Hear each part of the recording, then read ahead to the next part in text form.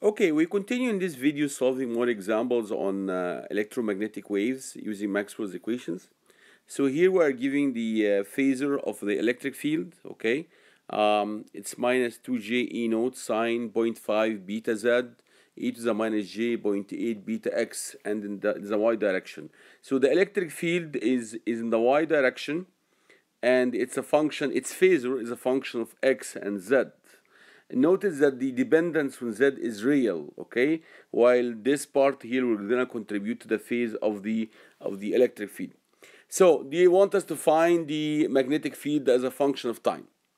Here we have two approaches to follow. Either we convert the phasor of the electric field to the time domain quantity, and then we go from the electric field in the time domain to the magnetic field in the time domain using Maxwell's equations in the time domain. Or we can use method 2, which is start with the phasor of the electric field. We use Maxwell's equations in the frequency domain to get the phasor of the magnetic field, and then we take back from the phasor to the time domain quantity, and this will give us h of t. Both approaches should give you exactly the same answer. Why? Because the fact that this expressed as a phasor, it means that it's sinusoidal quantity. And sinusoidal quantities, you can deal with them either in the time domain or in the frequency domain. Of course, frequency domain is usually more efficient. Okay, we'll follow method 1 first. So this is the electric field as a phasor. We have to convert it to a time domain quantity. How I'm gonna do this? This minus j, I'm gonna use Euler's constant or Euler's identity. I'm gonna write it as e to the minus j pi over 2. Okay, e minus j is equal to e to the minus j pi over 2, and j is equal to the j pi over 2. So now this is the phasor, this is the whole field. I'm gonna multiply now by e to the j omega t, and I'm gonna sum e to j omega t. I can write it here, maybe show it to everyone. So I can multiply here by e to the j omega t, okay? And now when you multiply it, you add these two complex exponents, you get j omega t minus pi over 2. So your angle, after you take everything to the time domain, the total complex angle is j omega t minus j 0.8 beta x minus j pi over 2. Or if you take j out, it's going to be omega t minus 0.8 beta x minus pi over 2. So if you take the real of that, you end up with this cosine here.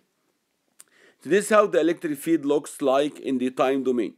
Now, if you subtract from the phasor, sorry, not from the phasor, from the phase of the cosine a pi over 2 as shown here, this means that you are shifting the cosine in the positive time by pi over 2. So the cosine becomes a sine. Okay, so this is why I got rid of this minus pi over 2, and I wrote the field as a sine quantity, sine omega t minus 0.8 beta x. Okay, so remember this identity, cosine omega t minus pi over 2 is actually sine omega t. Okay, and again, this is just because of when you subtract pi over 2 like this means you are shifting the cosine in the positive time. So when you subtract, you shift in the positive time. When you add, you are shifting it in the negative time. Okay, before I proceed to show you how to calculate the magnetic field, I just want to show you how this electric field looks like in space. So what we're going to be doing here, we're going to freeze time. So I'm going to assume that I'm taking a snapshot. I'm just took a snapshot of the wave. So time now is a constant, and I'm going to also take a constant x, so x equal to x naught, and I'm gonna try to see my field on the plane x equal to x naught. Okay, remember the field is in the y direction. You see the electric field is in the y direction. Okay, it's pointing the y direction, but it changes as a function of z. This is the z direction here. It's actually a sine. It has a sine profile. It's sine 0.5 beta z, and again, depending on beta, this is gonna be a fast sine or a slower sine. Okay, so this is not a uniform plane wave. It's not uniform anymore. Why? Because the electric field it changes from one point to the other on this plane. Okay, so this is a little bit different from some of the examples we had earlier, but this sort of wave exists inside waveguides. And as we talked about that before, waveguides are metal tubes, or even can be dielectric structure that I use to guide electromagnetic waves. Well, you're going to see more about that in advanced courses. But this is really, I want to show this thing here. So the whole wave is traveling in the x direction, as you could see here. So the whole thing is traveling in the x direction. But if you try to see its profile, you see in the z direction it draws this sine profile, and depending on the beta. And the field, as I said, is pointing in the y direction. So it points in the y direction, but it's a function of z, and is propagating in the x direction. Okay, now we move to calculate the magnetic field. The basic concepts: use Maxwell's equations in the time domain as we agreed. We already got E as a function of time. So this is the equation to use. Curl E is minus partial B partial T, and B is mu H. I can take mu out. Now let's divide both sides by minus mu. Then partial H partial T is minus 1 over mu curl of E. The electric field has only a y component, but remember, this y component is a function of both x and z, because you have sine 0.5 beta z, and you have also sine omega t minus 0.8 beta x. So if you take this into account, you'll see that this, if you cancel this row and column, you're gonna get minus partial ey partial z. Okay, minus partial ey partial z, and this negative will cancel with the negative here. You end up with this positive term. Now, if you cancel the z row and column, you get partial ey partial x. Okay, and this will be multiplying the negative sign outside. This will still remain negative. So the electric field, even though the electric field has only one component, which is the y component, the magnetic field will have an x component and will have a z component. And this is something very well known in waveguides, in the modes traveling inside waveguides. I wrote for you here the expression for the electric field again, just to remind you. So if you differentiate this electric field relative to z, this will give you cosine 0.5 beta z, but you multiply by 0.5 beta, so this becomes beta. So you get here beta E naught. So this is the derivative relative to z, and this sign becomes cosine, this sign is untouched. Okay, now we differentiate partial ey partial x. If you differentiate relative to x, the derivative of the sine becomes a cosine. This term becomes a cosine, but the derivative of the angle will give you minus 0.8 beta. Minus 0.8 beta, you multiply with 2 in E naught, you get minus 1.6 beta E naught. Okay, so I did not write, what was missing here is that this term is in the x direction, and this term is in the z direction. Okay, so I can maybe type it here so that I remind you that these are two components. This one here is ax, okay, and this one here is az. Okay, so we have the expression for the magnetic field. This is not really the magnetic field yet, it's the derivative of the magnetic field. So now we organize things and then we integrate in time. If you integrate the sine in time, you are going to get minus cosine, and then you divide by omega. If you integrate the cosine, you get sine, and then you divide by omega. So so this is what's going to happen. This term now is going to become positive, and the integration is not going to add any negative terms to it, so this will be positive. This one, you integrate the sine, you get minus cosine, and these two are both positive, so this will become negative, okay? And then you divide by omega, and this term becomes a cosine. Okay, so as I said, you write the two expressions, you integrated the integration, the sine became minus cosine, resulting in this negative sign, and then you divide by omega. The cosine becomes a sine, and it's positive, and then you divide by omega. So this is a magnetic field.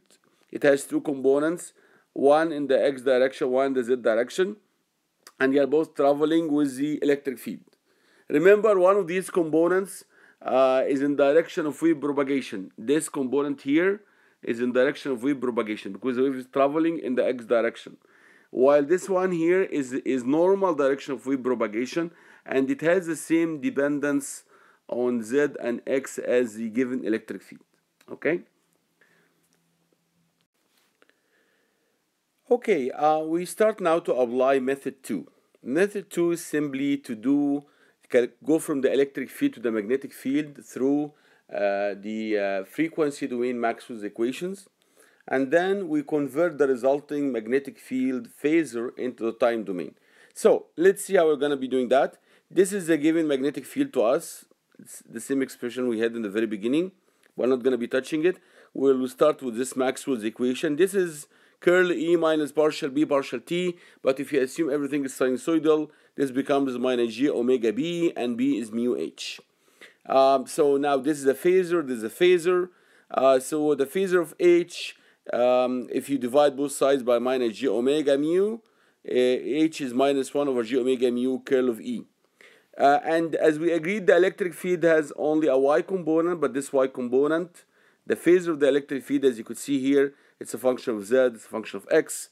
So as we agreed on before, you're gonna get the partial EY, partial X, the phasor here, and this will be in the Z direction, okay? And you're gonna be getting, if you cancel the X row and column, you're gonna get minus partial EY, partial Z.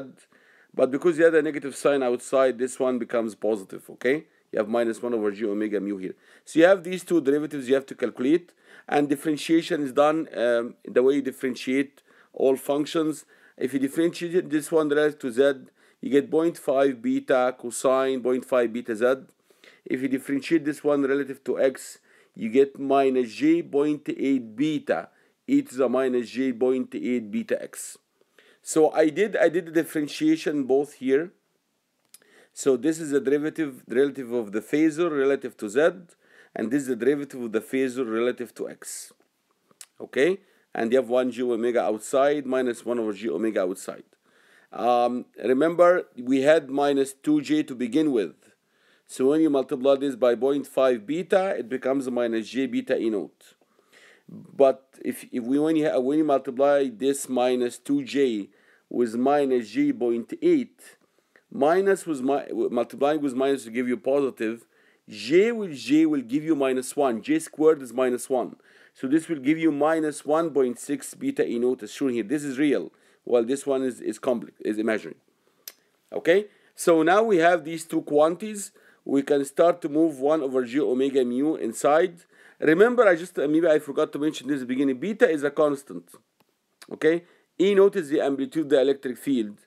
Omega is your frequency, and mu is simply the permeability of free space, or you call it mu naught. So all this can be something like J minus J3. This is minus 5, something like that, or minus 3 multiplying 1.8 minus 4.8. They are all numbers. You can calculate them once you know what is beta, what's E naught, what is the angular frequency omega, and so on. Okay, the last step to do here is simply to organize all the terms that we have. You had here 1 over J, it becomes minus J. There was a J that cancels with a J here. So this term becomes purely, there is no J here in this term, okay? This term has a J. Now we have to take this to the time domain. So how do we do it? This term is ready to be taken back to the time domain. This negative sign, you can keep it as it is. So this will be minus beta E naught over omega mu. This is a real term. You does not change anything. Give it cosine 0.5 beta Z. And then you multiply by e to the j omega t, and then you take the real part. So this becomes cosine omega t minus 0.8 beta x. So this is the first term. The second term, you take this minus j and write it as e to the minus j pi over 2. So this will add here a phase shift of pi over 2. So this becomes e to the minus j 0.8 beta x, and then you multiply by this term here by e to the minus j pi over 2. Then you get a cosine of omega t minus 0.8 beta x minus pi over 2. But when you shift a cosine by pi over 2, it becomes a sine. This is why I wrote this one here as a sine. Sine omega t minus 0.8 beta x. This is not very clear, but this beta x here. Okay? So this is exactly the same expression that we got from the method 1, which is to convert the electric field to the time domain and then use Maxwell's equation of the time domain. So whether you do it this way or do it in the frequency domain or the time domain, you should get exactly the same answer. The magnetic field here has two components, one in the x direction, one in the z direction, and this cosine, the other one is sine.